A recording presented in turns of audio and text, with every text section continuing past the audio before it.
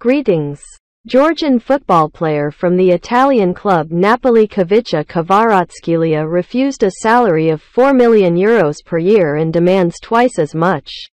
Now he is paid approximately €1.4 million per season at the Napoli club, and this is one of the lowest salaries in the team.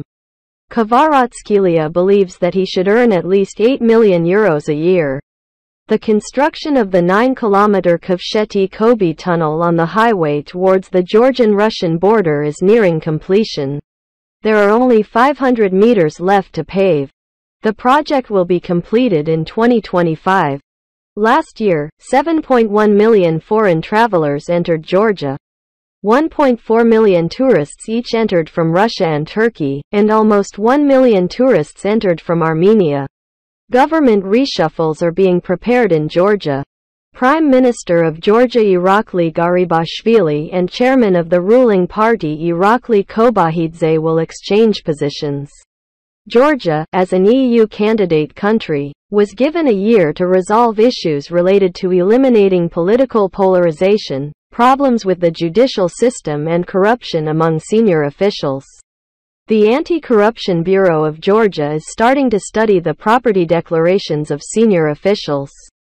Among them are the Prime Minister, the Chairman of Parliament, the leader of the ruling party and the mayor of Tbilisi. They will check everyone, the cabinet of ministers, deputies and the judge.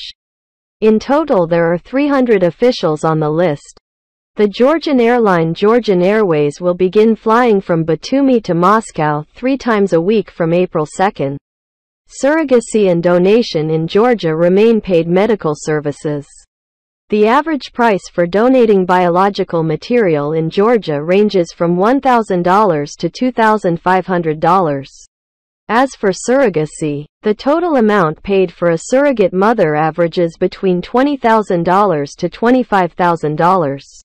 In addition to money, most surrogacy centers offer surrogate mothers an apartment for 9 months and free psychological services. Georgian saber fencer Sandro Bazadze won the French championship.